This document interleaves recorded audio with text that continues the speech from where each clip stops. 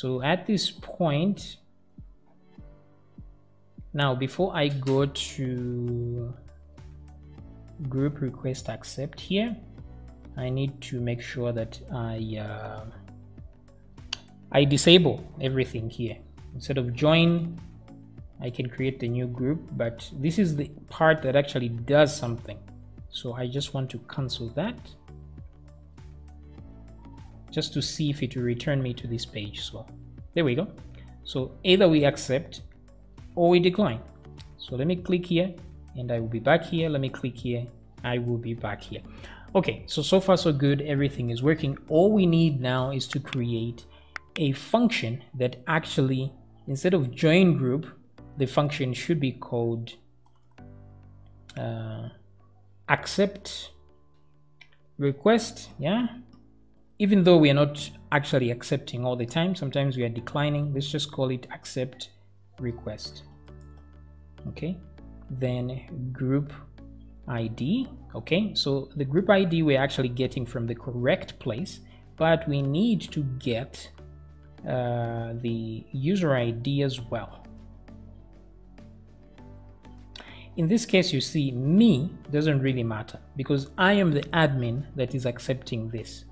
So I'm the one that's actually currently logged in. So this is pointless. We don't need it. So I'll remove that. But I'll say user ID. And then I put 2 here.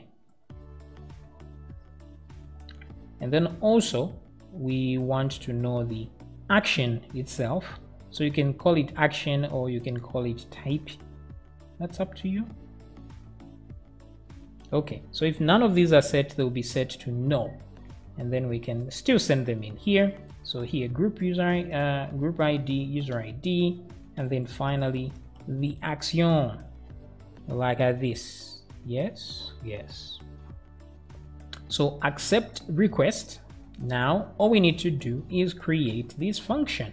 So I will copy this here and let's do that rather quickly. So the part that says join group, let me come back here. So how exactly do we accept here? So the first thing we need to do, if we go to the group request, is to disable this line so that there's no need for this to show up as a request anymore. So we disable it. And then there's this group members here.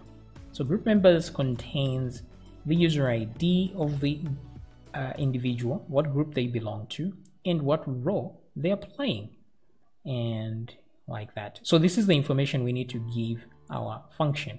So easy peasy here. What we will do is, let's go to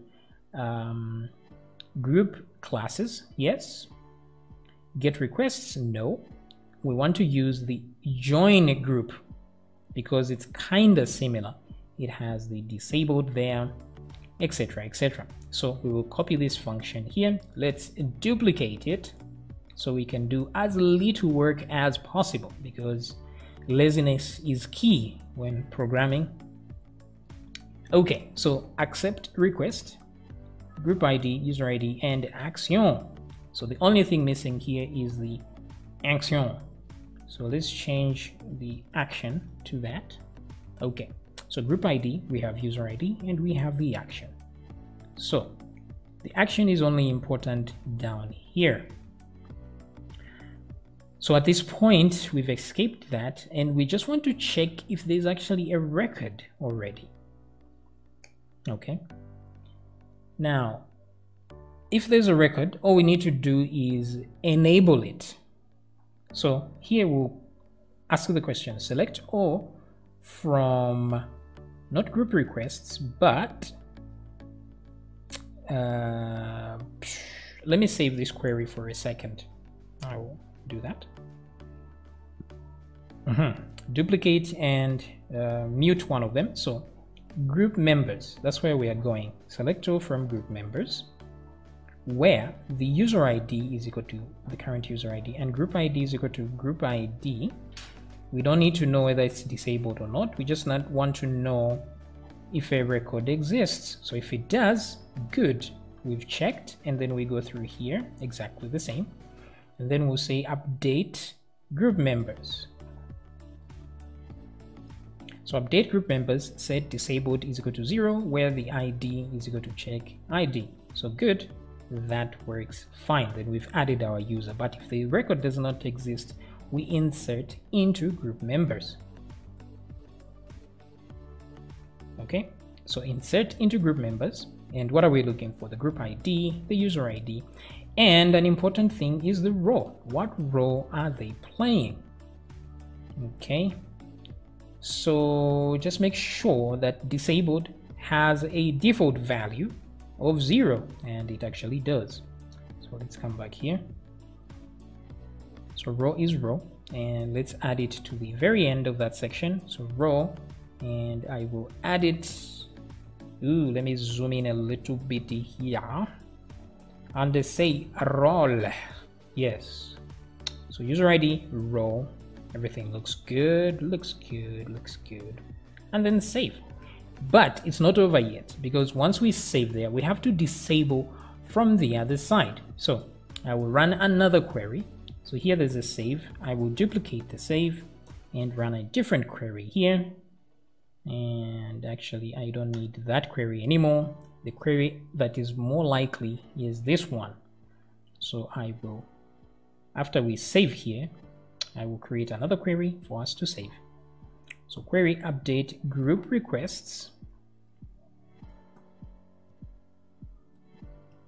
So update group requests, set disabled is equal to 1. So we disable the user from the other side. Where? Now this is interesting here, because we have to find where the user ID is exactly the same and the group ID is the same. So we kind of have that kind of question here. So I will say that right there. Copy. Where? Thank you very much. Paste here. So we have a where clause where user ID is equal to user ID, group ID is equal to group ID, limit 1. Okay, too many limitings. Let's close that here. And that's it. This is what we do to accept a user. But this is only if we are accepting them. But what if we are declining? So we will test that. For now, let's test the accept feature. So refresh, very good. And thank you for asking, I will accept you. Bam. And then what do you see? No requests were found. So all the requests are gone now. Okay. But if I come back here and refresh, you see that now I have a record. And if I go to group requests, you see that now this user is disabled. So this is very, very good. Now we just have to know what happens if we want to decline the user. So let's try that scenario for a second. These are group requests here. So I will edit the group requests. Oh, what have I done? What have I done? Just to make sure I move disabled back to 0. And then I go to group members. And then I delete from group members. That way I have reversed everything. Yes? Yes. So now let's click decline. Now decline won't do anything because here we did not specify any of that. It will just accept anyway. So let's think about it here. When we say decline, whether we decline the user or not, we still need to disable their request because we don't want to keep seeing that request. So we'll decline it. So this stays as it is. The only thing is we don't need to insert if a wait a minute. Yes, we don't need to insert anything. In fact, we don't need to update group members at all if we are declining. All we need to do is just disable their request. That's it, actually. We don't even need to check if a record exists in group members at all. So what will happen here is let's put an if statement and say if action E equal to accept. This is the only time we do this up to here. So I will put an opening bracket there and put a closing one and put an else statement like so. Make sure the bottom half is outside the else statement because it has to run either way. And then here on the else, all we need to do is disable this. Actually, we don't need an else statement here. Delete that. Bam. Okay, so if we're accepting, we do this. If we are not, we'll simply just disable that. So let's come back here and confirm our code. So decline, no more requests. Yeah. And then if I come to group members, you see there are no group members because we did decline the only group member we had. And there we go, the user is disabled. So when the user comes back to the group, they're going to see that their request is no more. So you see here, if I click log out and come back as Mary, password, and go to my group here, you see that now it tells me join group because my request was actually declined. Now I can send another request. All right, so hopefully you have seen how this is working, and we'll continue in the next video.